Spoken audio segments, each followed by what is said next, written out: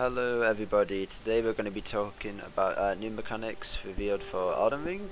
You may know the other couple one of these, but I'm going to be covering them just so everybody knows about all these new mechanics. First, the build crouching, which is stealth essentially. We've had this in Sekiro before, but not everybody may have played Sekiro, and I'm already telling you now, this stealth looks 10 times better in my opinion than it does in Sekiro, because with Sekiro it was like a one-time done, it was like an opening type of thing. Whereas in Elden Ring, there's more stuff to it, you can get past enemies and all that, and you have the tools and all that at your disposal, like the sleep darts as we saw. So we might see some more pacifists, some more like people going past enemies, just to be able to explore and, you know, get to that shiny loot and all that at the end. Then we have the grace guidance, which are meant to help guide the player in the general direction. The player does not have to follow these though, and they can go any other way they want, so you do have that general sense of exploration, as you are all familiar with in a Souls game. But the grace guidance is there to guide you in general direction, since, you know, this game I should say is going to be a lot bigger than, you know, previous games. It's not going to be as linear and all that, it's going to be more open for the player to explore. Next we have stance breaking, which I want to say is similar to the posture system we have had from, again, Sekiro, which I do like the taking elements from, you know, pretty much all the previous games. Like, this game is going to be great.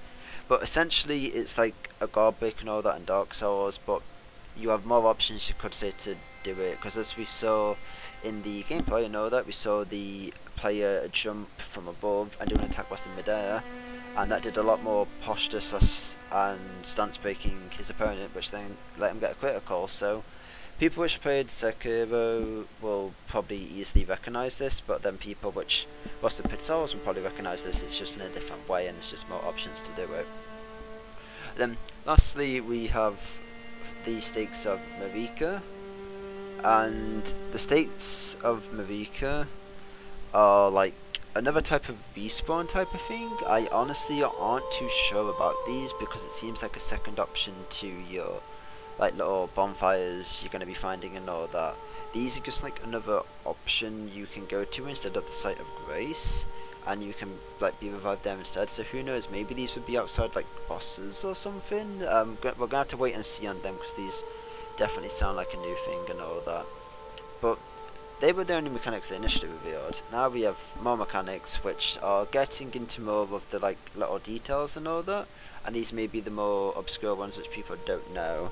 Firstly, we have stuff to do with enemy groups and fighting them, and that is when you kill a group of enemies, as we've saw happen plenty of times, and which you'll, you know, be doing in the game, that's going to replenish your flask, which I don't know what the flask is actually called this time. I think it might be a Crimson like flask or something, but in other words your Estus, which you're familiar with. And all this will vary depending on the enemies and maybe how many enemies or how difficult they were, but we don't know if this is limited or something. But I see this similar to how the humanity system worked in things like Dark Souls 1, where you killed enough enemies and accumulated enough hidden points over time, and then you just got a soft humanity for free. I'd say think of something similar like that for that one. Then we have the multiplayer menu apparently, and with that, I think honestly this might just be your own menu, and this is where you're going to access things like the multiplayer items and all that, to do things like co-op, potentially invade and all that, and things like the password system and all that will be returning as well. But the thing with the multiplayer menu, I think this might be a bit more easy to like access, you could say, than previous games, because From Software and by Namco did comment on how they wanted to make like the games more accessible and all that in a weird way. Don't worry, things like difficulty and all that will be staying there the same, because I know this is a very like controversial subject and all that. But at least things like the multiplayer would be easier, because think how simple it was in Dark Souls 3, where all you had to do was buy something, compared to something like Dark Souls 1, where you had to, you know, go find Slab and all that, which you could have arguably potentially missed. Now it might just be a simple case of, oh, I have this menu, you can do a summon sign or invade or something. Then we have the summoning spirits, which, as you can weirdly see right now in the background. And with summoning spirits, this is something called a spirit caster bell, where the player uses ashes and consumes their FP, that magic bar, to summon them. They can only do one spirit at a time, and you can also not summon spirits when in multiplayer. I think this is definitely the right direction to go. It like gives more ideas and like versatility, you could say, to a mage build and all that. And the reason I think this is because you could summon some like group of enemies, let's say, to distract, as you'll be able to cast on that with your spells. But I wonder what will happen if you have some of these guys summoned in and then summon a player in.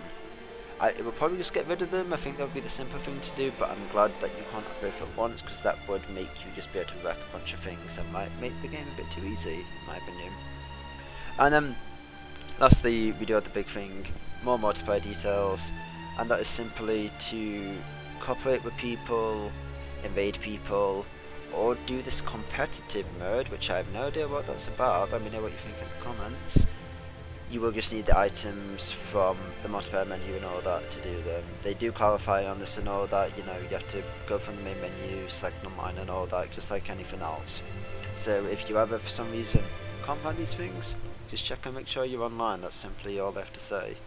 But with that, guys, that is going to do it for me today. I hope everyone is looking forward to the network test. It's only literally one night away. God, it's almost like you're sleeping for Christmas or something. But I hope everyone's looking forward to it, and just looking forward to seeing gameplay of this game, and just I hope everyone's excited for what will arguably be FromSoft's probably best work to date.